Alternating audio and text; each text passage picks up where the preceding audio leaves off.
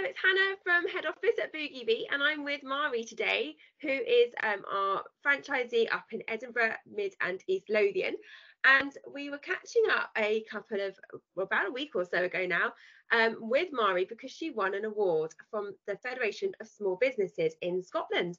And you'll need to catch up on our post about that and about how Mairi won the award. But we are catching up today because Mairi went to collect her award, and we just wanted to find out a bit more exciting information about it, really. So, Mairi, how did it feel going to collect your award? Were you feeling a bit nervous, a bit excited, a bit of everything? Absolutely. It was, it felt like a really big deal, actually, Hannah, because, it was at Bute House, which is our First Minister's residence. So it was quite a formal event. Had to get the bus into town. I've not got the bus into town since I was like, I don't know, 18 or something crazy. So it was quite an experience. And obviously arriving, as you may have seen some of the pictures, I took Giggles with me. So when I arrived, I thought he needed to make a little appearance with us today.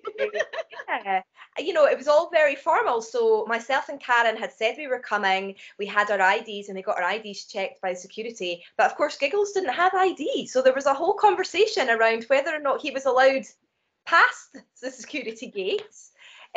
Luckily, they were very lovely and they let me take him up as well, up into the sort of main chamber, which was just so beautifully decorated, like amazing decor. Like the door handles had loads of decoration and beautiful gilt mirrors. It was really quite an event. But of course, being the sort of business that we are, we took Giggles in and he got a little bit naughty and a little bit cheeky and slid down the banister with all of the First Minister's portraits. He got himself up on the mantelpiece and had a little bit of a play around. And they had, obviously, it being such a sort of formal event, they had their own press people there who were sort of filming and taking pictures. And we had a discussion about putting Giggles on the chandelier. Wow. But we were probably told that would not be acceptable, wasn't allowed.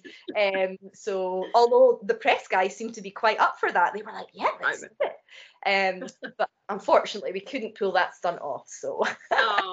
Oh, we've got a brilliant, and there's a brilliant video as well on our YouTube page showing Giggles sliding down the banister, having lots of fun. So do definitely go and check it out. Much hilarity with the security staff.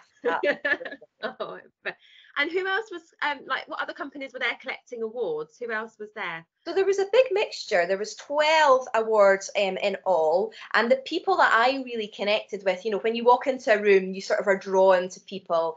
They were all female business owners. So I connected with a lady, Donna. She owns a refillery business up in Aberdeen. There were a lot of people from Aberdeen, actually. So that was a really interesting business. There was also the Young Enterprise Award, and that's owned by a lady who is 19, and she has a business called Candles from the Croft. Which is amazing. It's so lovely to meet, other females in business, other women that are just out there doing their thing, moving stuff forward. And those are the sort of people I spent most of my time chatting with. There's obviously some huge companies there that do amazing work in sustainability. But given I felt a little bit out of my depth, I didn't talk so much to the men in the suits. What fantastic connecting with them a little bit more when we go to Blackpool, of course, for the final. Lots of the Scottish cohort will be down there as well. So a really big mix of people doing different things. Lovely. Yeah, no, that's fantastic. And who actually presented the awards? Obviously, you were in Bute House, where the First Minister of Scotland lives, but who actually presented the awards? So unfortunately, the First Minister wasn't able to attend, but Mairi McCallan came. She's a member of the Cabinet. She's actually a phenomenal lady. She came over and had a little chat with us, and she's due a baby. So we had a little chat about how she might come to Boogie Beat with her little one. We had a little chat about maternity leave and it being a working parent and how that's going to be completely different. And Mairi McCallan is one of the first females in the Cabinet to say she's actually going to take her maternity leave, and not just take 6 weeks off, which I actually think is really important to really change how things are higher up, because you know, we have the right to have a family and to do well in our careers, and that all of these things, they should feed into each other. So I felt like she was a really inspirational woman to be handing out these awards that I felt, you know, I could connect with on that level. Lovely. Oh, that's incredible. So, oh no, that's brilliant. So it just sounds like it's the most fantastic and amazing experience. And like you said as well, I mentioned in May, we're both going to be heading to Blackpool, where the winners, so everybody in the country that has won a regional award from the FSB will gets invited to Blackpool, and we will get announced as well. There'll be some winners that will be announced overall, which will be very exciting. And we're really looking forward to having a little trip up to Blackpool and to see what happens.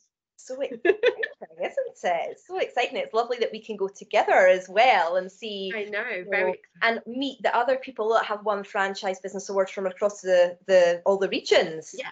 So that'll be really, really exciting to do, and see what happens. Yeah, definitely. So watch this post. We will jump on and do another video once we have come back from Blackpool. So thank you so much, Mairi, for your time, and we shall speak to you soon. Right. Bye.